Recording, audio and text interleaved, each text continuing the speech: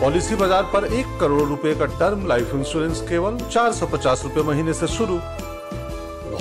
Now, as Team India's home season begins, Hardik Pandya has been handed the T20 captaincy, Rohit Sharma to lead the ODI team in the year of the World Cup, and several big changes for Team India, and that will be meeting Sri Lanka from the 3rd of January. To get more information about these massive changes in Team India, let's get my colleague Rika Roy on the phone line with us. Rika, looks like a big shake-up, but why? That's right, Divya. There has been a big shake-up in Team India, perhaps because India's white ball fortunes have fluctuated over the last 1 year. They have put up a dismal performance in the T20 World Cup, followed by loss in ODIs against Bangladesh. So changes were expected, but to what extent we didn't know till the team was put out last evening. India's home season begins, and with that we see that captains have been split between ODI and white ball. Hardik Pandya to lead India in the ODIs, and Rohit Sharma will come back after an injury break in the ODI. Hardik Pandya will lead in the T20, by the way.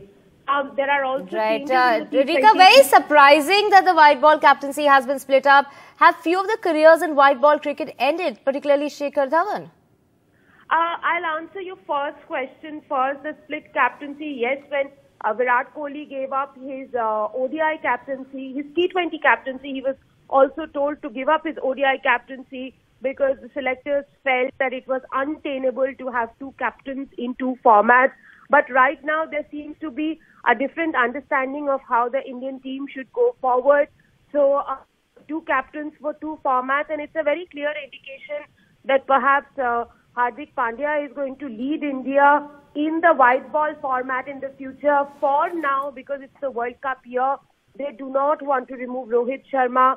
So far as Shikhar Dhawan is concerned, it's little surprising given that he was being trialled for ODI captaincy in the last few series, and now he has been dropped. It seems because of his strike rate issues, he's been dropped. But we can't say for sure in Indian cricket that careers have ended, though it's being speculated. There's a long season of IPL ahead. He's going to be leading Punjab during the IPL. And if he performs well, if he has a good strike rate, if he has got a good captaincy record, then I don't think anyone can stop him from returning to the ODI side either. Right, Shikhar Dhawan being dropped from both teams. Rika there reporting on the massive changes in Team India ahead of the T20s.